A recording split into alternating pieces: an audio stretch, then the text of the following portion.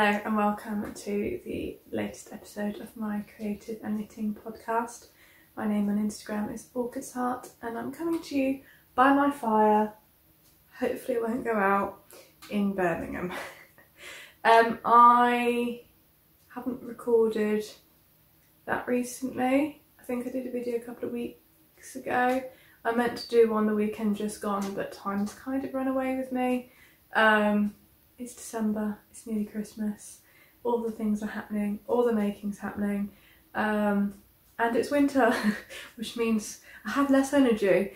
I can't be the only one, but I just feel perpetually sleepy this time of year. I'm drinking a very milky decaf vanilla chai. It was a tea bag that came in my project bag I bought from Knitting Nelly when I was in America a couple of months ago now. Yes, and I've been holding on to it to enjoy by the fire at some point in a cosy moment, so that's what I'm doing. I'm not sure if I like it or not, to be honest. I might have enjoyed it more as a black tea, but I felt like something warming and filling. You know, it's predictable, just as I start filming the fire starts going black, so I'm going to put some more wood in. When I say black, I mean I can't see the flames anymore.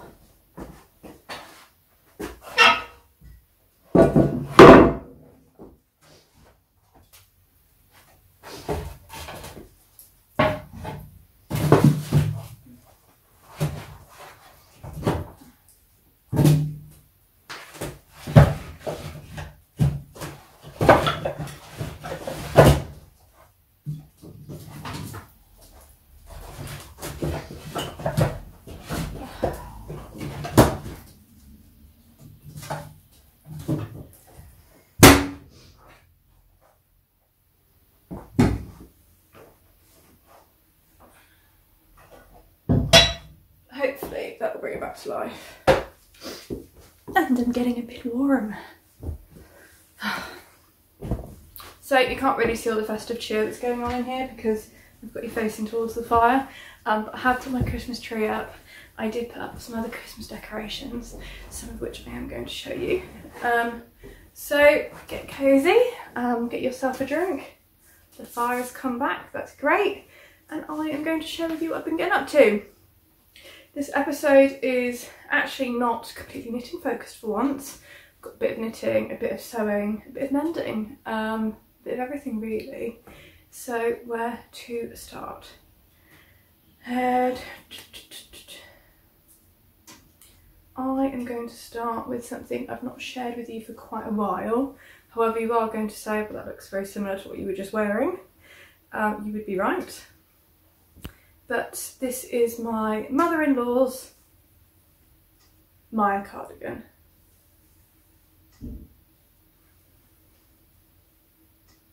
So as you can see, it was very similar to what I was just wearing.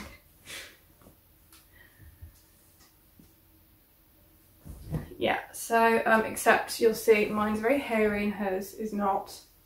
So mine is made from predominantly Lettlopi, Quilted and things like that. And hers is made entirely from Gilliatt by Rerum Natura, but pretty much in the same colours. Mine has a bit of green in it, but she didn't want the green, so yeah. In an attempt to make it a little bit cheaper with less colours. And it has been blocked, so it's now got like this lovely drape to it. I think Gilliatt blocks so beautifully, it blooms so much. I love how much it fills out. And it's quite a stretchy, bouncy yarn, so for the colour work it was really, really good fun. I think if you're a beginner at colour work, it might actually be the Gilliatt or the Ulysses might be quite good because of the way it's so bouncy and stretchy. I think it's quite hard to mess up with your tension. I mean, don't quote me on that because you probably can, but I think it probably does make it a bit easier. So I'm really pleased with how it feels. I think she'll be really happy. I literally just now cut it open, which I will insert a clip of me doing. So yeah, I mean, if you've never steeped something before, it's really not that bad, if I'm honest. The way that knitting unravels tends to be from like your live stitches up. Yeah, like where you've been knitting, if you pull the needle out, it will unravel from there up. there down depending which way you're holding it, but it won't unravel sideways.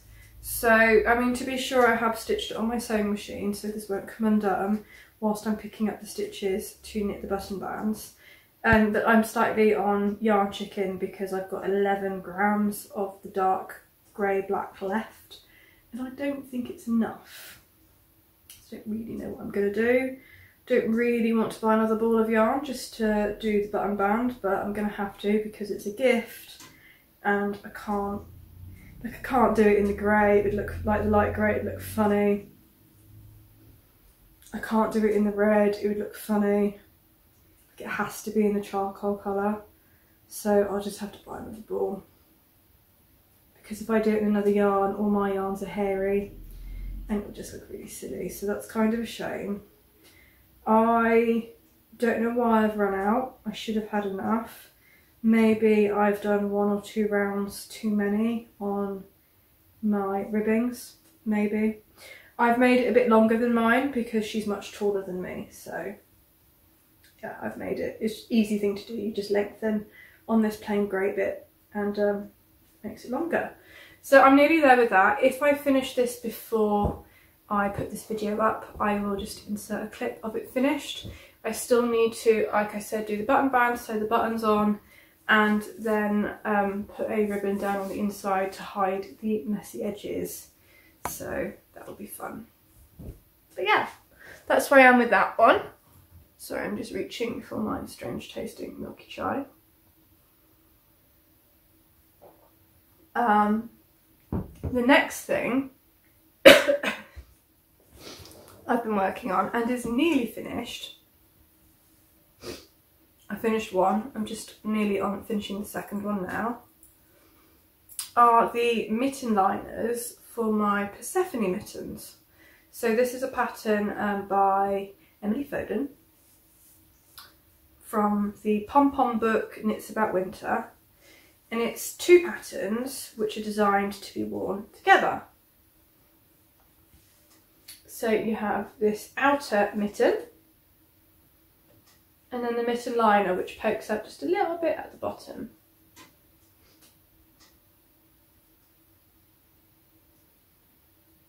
And this creates a really thick, cosy mitten. Now I finished my outer mitts. This one's blocked, this one isn't, the other week. And I am just on the second thumb of the liner. And then I can block the 2 liners and the second outer mitt. I probably wouldn't bother blocking the liners because they look so neat anyway. But as I do need to block the second mitten, because it's quite obvious, like it's really puffy and funny looking, it's just not as neat. I will just block the 3 things together, that's not a problem. I was deciding in my Instagram story the other day whether or not to buy a second skein of mohair, because I had knit 1.5 of these entirely, well, 1 1/3 out of stash yarn. I had plenty of the main yarn, but it's like a fingering held with a mohair.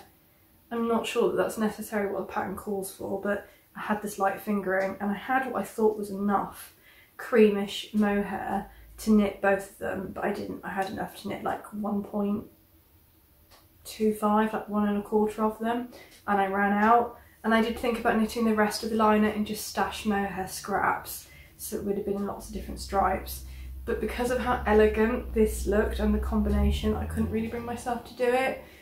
So I did end up buying a skein of mohair, and I did end up doing something I'm not really proud of. This is Drops mohair. It's probably the first time I've ever bought Drops mohair. Now, I'm not criticising anybody else. You can all do what you want, whatever works best for you, for your budget, your ethics, etc. But I, for one, don't trust a company that can sell the yarn for so little. So I'm not very proud of myself, but I really couldn't bring myself to spend £10 on a ball of mohair plus postage just to finish a mitten liner. It seemed really decadent, and I'd already spent quite a lot of money on craft things that week, which again, priorities. Maybe I should have bought the yarn to finish the mitten rather than spending money on other things. But we know how things go. I get too tempted by all the projects, and here we go. So I did. I actually bought two because I bought this colour and an off-white because I wasn't sure by looking at the photos which colour I would need. And I thought I would probably use the other skein on a pair of socks at some point, so I did buy two skeins. I'm gonna sneeze again. Fluff sneezes, I'm assuming. Ooh! So I do now have 1.5 skeins of drops mohair in my stash, but there we go. The main yarn I'm using is, I think, an alpaca wool blend. I think there's some silk in there too, so these feel absolutely gorgeous. Now, I think I said in my last podcast that just the Persphone mittens on their own, which are made from a 4-ply, mine's the Resoulte yarn base by Telling Yarns in the colour Skyros. And my friend pointed out to me when I said last time, I thought Telling Books only made their colourways off of books, and Game of Thrones was a TV series, which I think is where the Skyros name comes from. Yeah, of course it was a series of books first. I completely forgot that. I'm sorry, Sylvia. I never really got into either the TV series or the books. I did try watching the TV series, if I'm honest, not very seriously.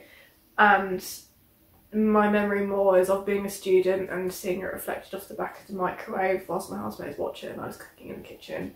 I never really felt the draw to it, I think because I got the impression that it was very violent, and too much violence, I get nightmares because I'm a complete wimp. So I stay clear of a lot of things that look like might be too much for me because I don't need to make my lack of sleeping any worse than it already is. So I'm a wimp, and there's a lot of things I refuse to watch because, just in case, it makes things worse. Game of Thrones is one of those programmes. Sometimes I do break that rule and then I regret it, so there we go. But yes, this is looking a bit of a confused mess at the moment. I've got about half a thumb to go and then it's done. And I'm actually looking forward to these being done because, to be honest, I'm a bit bored of them now. It's been going on as a whip, like combined, a bit longer than I anticipated. None of it is a particularly long project, like individually. I think each component probably took me about a week, maybe a little bit more than a week for these. These are obviously very plain. I actually think the mitten liner pattern makes a really good basic 4-ply mitten. I really like it just on its own, and I think that they could be a good gift knit. They don't really take that long to make. I mean, I have knit them everything on a slightly smaller needle size than recommended. And I should probably write that on a post-it note and stick it inside the book so don't forget. Because it was all coming out a bit too big on me. And I think I said that these on their own came out really big. And that is true, they're really big. I kind of have to wear them combined. But like I said in the last episode, just this on its own is too thin for me. I don't think it'd keep me very warm. But together, it's absolutely perfect. So, yeah. I probably won't show these to you again. I might stick in a little video of the pair finished and blocked, if again I finish them before putting up this video. So that's kind of my almost finished whip.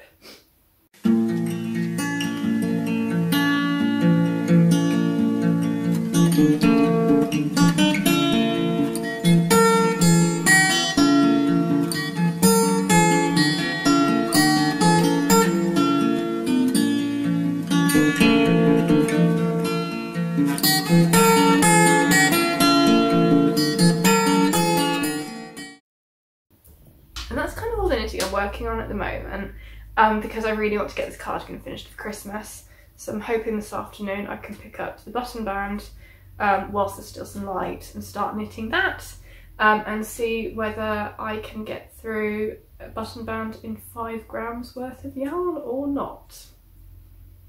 I don't think I can. So there we go. Oh, the fire's looking lovely.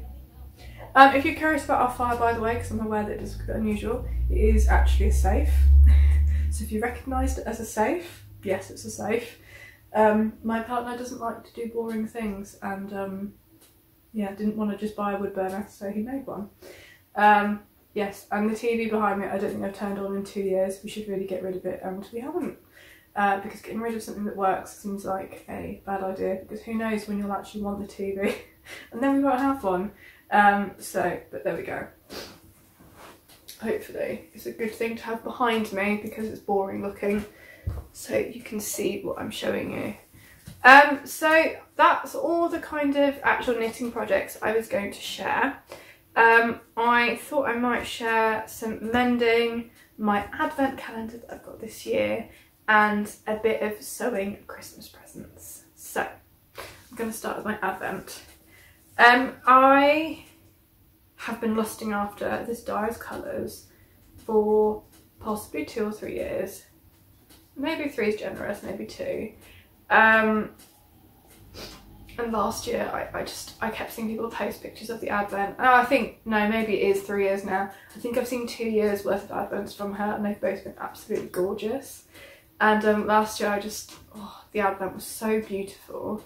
And when she was selling them earlier this year, I think it was spring, I'm going to be honest, I accidentally bought it.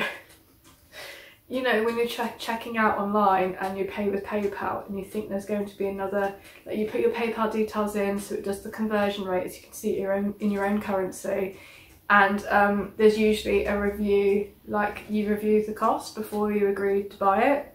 Occasionally that doesn't happen and you just buy the thing. And that's exactly what happened. I just bought the thing, which, given how expensive it was, I was a little bit upset about at the time. But the thing is, there was no going back. Like, I bought it, so I decided that I wasn't going to focus on that too much, and I would just have to, I don't know, earn the money back somehow.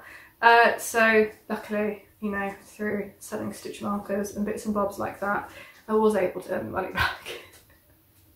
Because that would have been a bit stressful. So this was a very, very decadent purchase, especially with the import fees.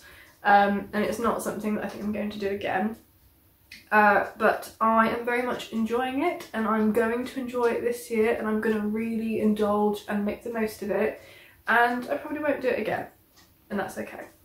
So I got the Knotty Pine Fibre Coat Advent Calendar, and if you like colours like green and brown, this is the best.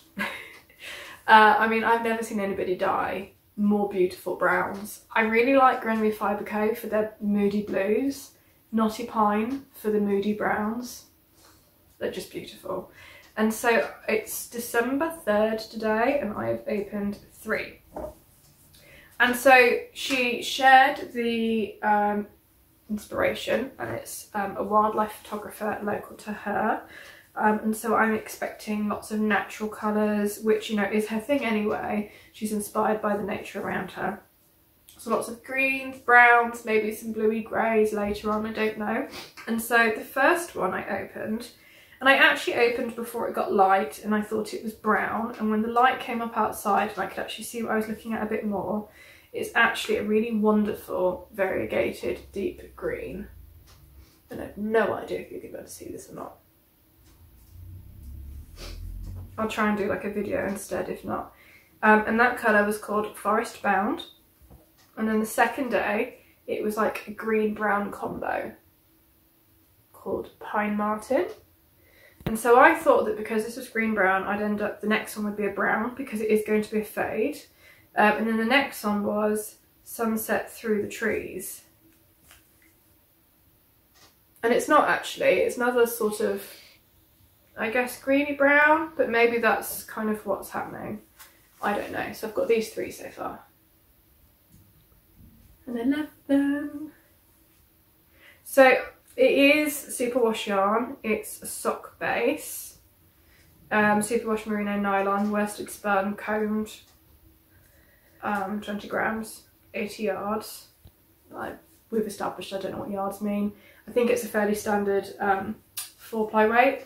And I don't know yet whether I'm going to have the most gorgeous stash of sock yarn in the world, or whether I am going to knit it as a fade, as a shawl. I think it depends what the whole fade looks like. Because I'm looking at this right now and I think it's absolutely bloody gorgeous. But I don't know. I'm just going to wait until I've opened the whole thing and see. I believe there's also some stitch markers by another maker that I've been desperate to enjoy. Horse Fibre Arts. Am I completely making that up? think her name's Kayla. No. No. I don't know. But she's also an amazing maker. Again, based in America, I think local to Knotty Pine Fibre. So they're both people that are kind of outside of my ability to get hold of here in the UK. And so I was really excited that her stitch markers were going to be in this calendar.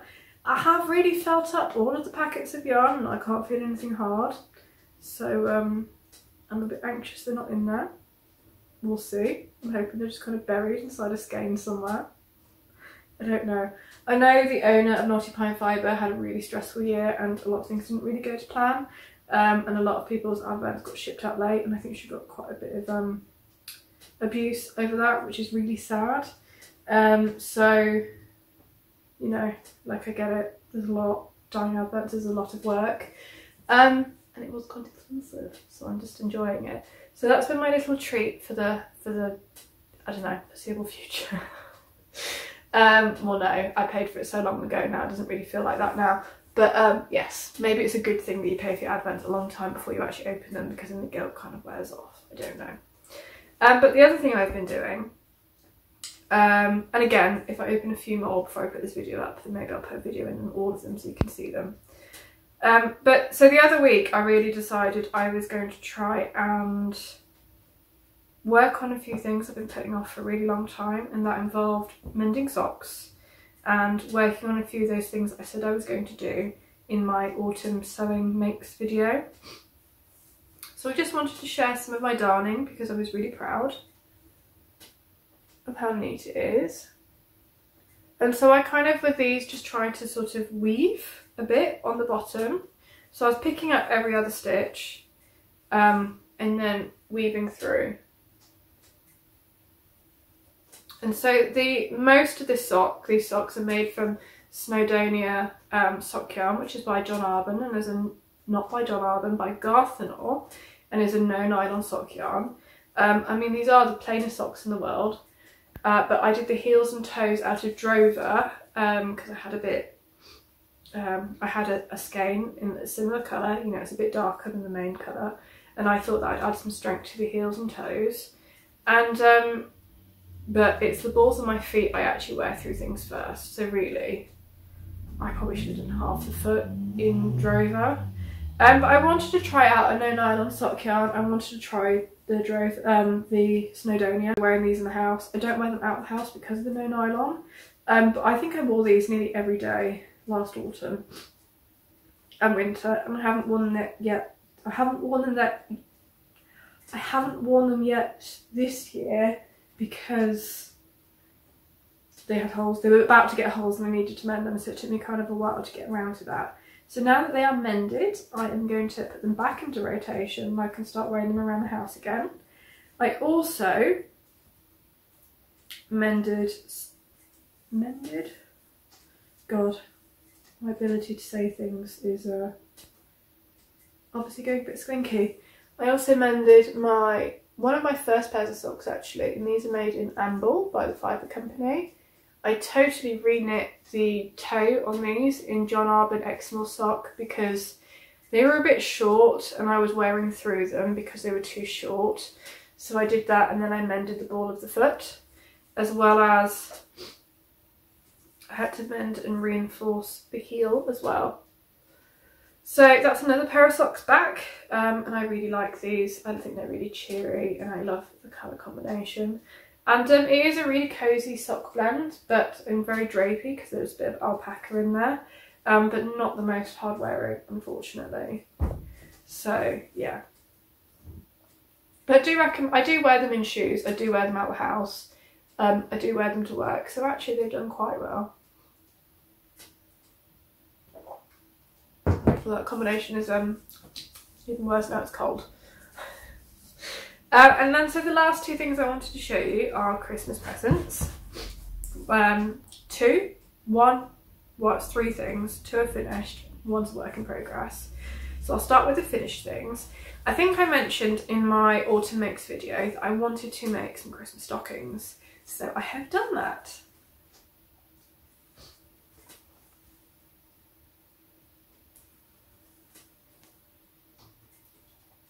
And I made these entirely using stuff I had in the house. The oatmeal linen is left over from making my quilt. The scraps, the green is left over from a skirt. And then the red check and the red, my mum bought some really nice linen bedding in the summer, but the pillow slips were all massive, and so we cut them down, and so she had some scraps left of red and red check.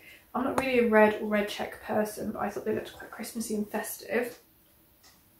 And so I made these two sawtooth panels and turned them into quilted stockings.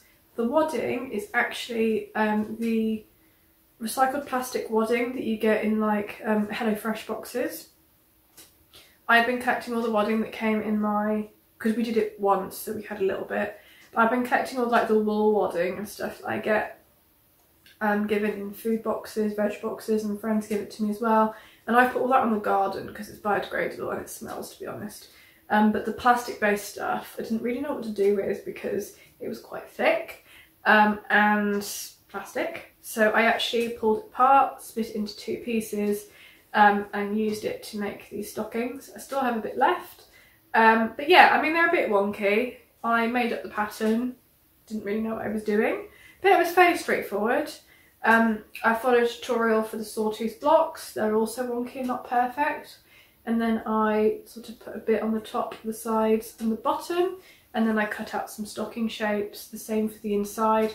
I made the insides a bit longer so they could come out and fold over the top, and just stitched it all together with some ribbons to hang them up. And so one for me and one for my partner. He asked for some really boring practical things for Christmas. What is called a socket set, which is some kind of tooling. They're really heavy and really boring, and I thought, like, I don't really want to give him just this for Christmas, even though it's what he really wants, but fine.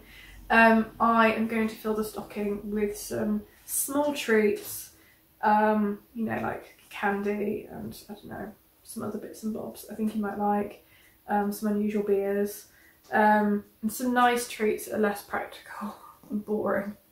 But yeah, and I hopefully he'll enjoy that too. And so on a similar thread, I am working on my mum's Christmas present, which is going to be a hot water bottle cover. And so I'm about this far at the moment. So I did, again with her leftover pillowcase scraps, I made a sawtooth block. This one's actually even wonkier, frustratingly, than the ones that were on the stockings. And I've appliqued it to this really nice soft quilted jacquard cotton from Merchant Mills. I bought a remnant when I went there a while ago, and it's in this lovely blue grey. And so I'm going to sew this onto the front, and then I am going to line it with another reject pillowcase she gave me that's like a rosy floral cotton, because she really likes that kind of print, but she had too many pillowcases, and to be honest, it's not really me, so I think it would complement the colours of this really well, and I'm going to line it with that. So hopefully I can also show you a little video of that finished as well. And I bought a hot water bottle, a new one to put inside, because I know you're not really supposed to keep hot water bottles for too long because they perish. So I thought I'd better buy a new one. I've got mine here actually, in case you didn't see my last video. I was kind of inspired because I made this one for myself. I am making this one a bit differently. Hers is going to be closed on top, and she will have to just she'll have to undo the poppers and pop hers out to fill it up. I think that'll be better for retaining the heat, but also it's easier to make. This was quite fiddly doing this one, but primarily because I'm not using a pattern, I'm making it up. I did try following Merchant Mills free pattern, but because they've got an option to do it bound, not bound, lined, not lined, that's all in the same pattern, and it was just really confusing trying to keep track of what you're supposed to do for the option you wanted to do. I get that it was a free pattern, but I think it would have been much clearer if there was like 3 versions of the pattern depending on which one you wanted to do. I got totally lost just reading it, so I decided not to. But yeah, that's kind of what I've been up to. I've got a few more projects I'd like to do before Christmas comes. It is only just the start of December, so I think I do have time. I did my big thing yesterday, which was my craft fair, so I was selling candles predominantly. So if you are in the UK, I've put the last few candles up onto my Ko-Fi page. There is a few more left because I did make an excessive amount. But yeah, so that went quite well, but that means that now that's out of the way, I can spend a bit more time doing the things that I want to do. So there we go. So I hope your Christmas making is going well if you celebrate and you are making gifts for your family. If so, what are your favourite gifts to make? Do you have any plans? If not, how are you spending this season? I'd be interested to know. Thank you very much, and I hope you have a cosy evening.